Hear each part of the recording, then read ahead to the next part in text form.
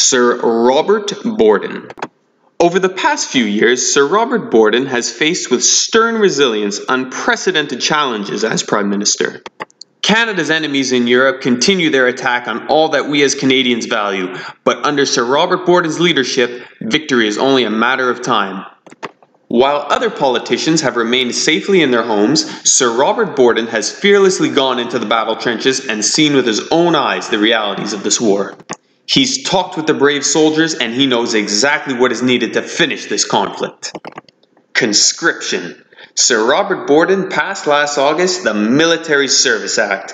This will supply our struggling fathers, sons, husbands, and brothers with the reinforcements they desperately need. Our Prime Minister's opposition, Sir Wilfrid Laurier, doesn't believe in conscription and would provide for our heroes the bare minimum support as he did in the Boer War.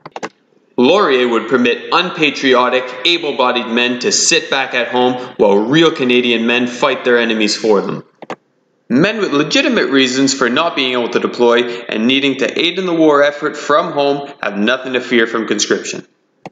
What's more, Sir Robert Borden has made certain the safety of these fine citizens, as well as the women and children at home, through the War Measures Act, which, among other things, has neutralized the threat of enemy aliens.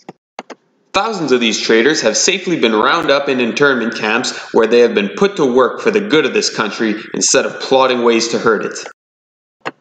These measures have successfully prevented the barbarous Hun from committing any atrocities on Canadian soil like they have done off the coast of Ireland in the cowardly sinking of the civilian passenger ship the Lusitania.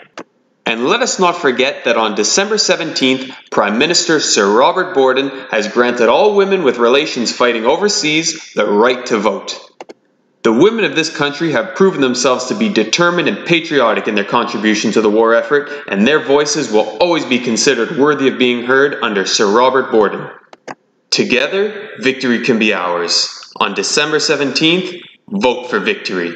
Vote Sir Robert Borden and the Unionist Party.